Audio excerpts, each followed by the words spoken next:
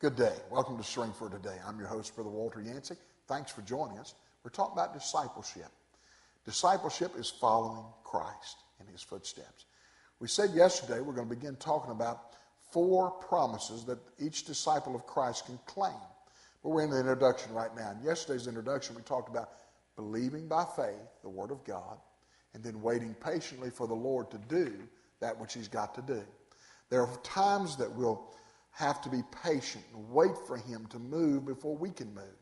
We can't get ahead of God. We don't want to get behind God. We want to be right with him. So we've got to be patient. And if we're industrious, and if we're trusting, and if we're patient, we'll inherit those promises that we're going to talk about the next few days. But 2 Peter chapter 1 verse 4 says, "Whereby are given unto us exceeding great and precious promises, that by these you might be partakers of the divine nature, having escaped the corruption that's in the world through lust." Folks, I'm telling you, if you wait on the Lord and you trust him, you claim those promises, you look to him, you'll be able to see the divine nature of God working through you. It's not you, it's him. And you need him.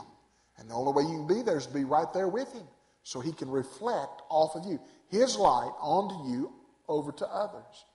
And so these promises will exceed our expectations. I've already done more in my life than I ever thought I'd do as a pastor.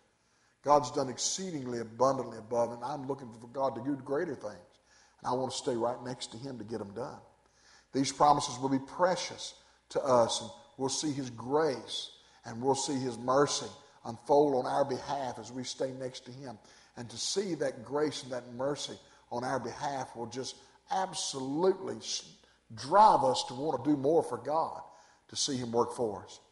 You see, when we follow him as a disciple, we will experience what it's like to be like him, his divine nature. We'll think like he thinks. We'll understand what he understands. We'll feel what he feels. We'll know what he knows. We'll love what he loves. We'll work the works he wants to do. We'll win like he wins, and boy, I like to win, and I know you do too. And we'll do right, and we'll never do wrong.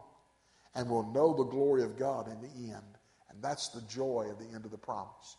That's why over the next few days we're going to talk about those 4 promises, so we'll know what the joy of the Lord is and the glory of the Lord. Escaping the failure of lust that leads to corruption. Lust leads to corruption, and corruption leads to calamity. To experience faith, though, is to find the love of God that leads to cheer and compassion. I don't know about you, but I want to be happy and I want to be compassionate. And to do that, we've got to be patient and wait on him. Until tomorrow's broadcast, may he be your strength for today and your hope for tomorrow.